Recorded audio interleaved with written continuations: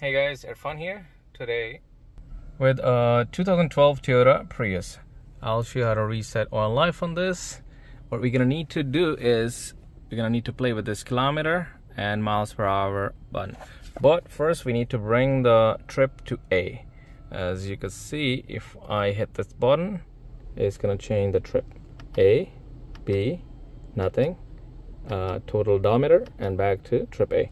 So you get it to trip A by hitting the trip button from the steering wheel, and then hold this button down, right? You could do this with one hand.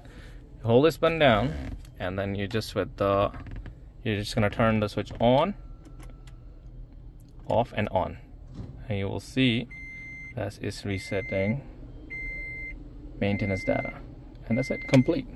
So trip A from here, and then press and hold, off and on, switch only, don't start the car, and then it resets it.